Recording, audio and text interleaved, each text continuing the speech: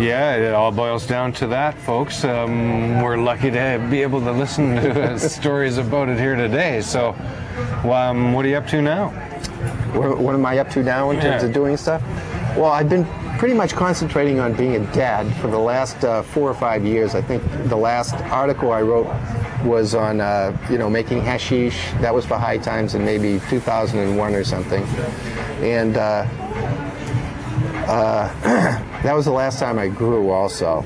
And I had a very unpleasant experience with that, in that I did an experiment, not an experiment, more of a demonstration.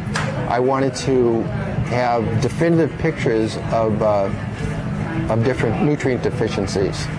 And so I grew an entire crop with several plants that would be nutrient deficient in all different kinds of things, like manganese and zinc and iron and sulfur, which I had never really seen, and phosphorus and potassium. And took my photos through the course all the way from when the symptoms first started developing, through budding, through harvest.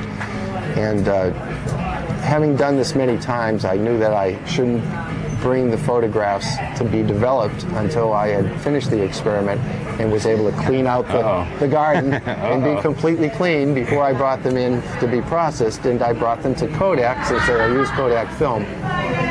And they left one of the dyes out of the processing, so I now have 230 something slides of wonderful slides that are all orange. Oh no! Right? Oh, no. So they're useless in terms of color slides, and that really deflated me in terms of, because you always want to bring new stuff, and that was a biggie. I thought that was something that everybody who grows could use.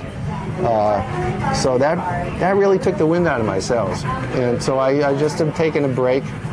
But I want to start. I want to redo these books. I have thousands of great photographs. I have more information, and well, there's a lot. There's quite a proliferation of books out there in the world. I see there's dozens of them, right? Yeah, things have come a long way in growing marijuana, although I'm not sure that they've been able to do it any better as a result. But well, listen, man, I really appreciate you being here, and just so you know, that this book by Mel is absolutely the reason that I'm here today, folks. I was just getting back into growing years ago when I heard about Mark Emery selling seeds, met him, and became inspired to be here today. So I want to thank you for that too. You're very welcome. But we're thrilled to have you here, and I hope that you will produce some more books and show us more photos. And I'll tell you one thing very satisfying about this book is that a number of professional growers and other people who have written books have told me that this was the best book. Oh, was that right? Yes, that this was the one that they really liked the most. Well, I've read it many times, and I'll agree with those guys. Well, I appreciate it, Mel. Well, it'll be completely new at some point. And come visit any time, and I'm glad to see you. It's been great being here. Oh, our pleasure. Mel Frank, folks.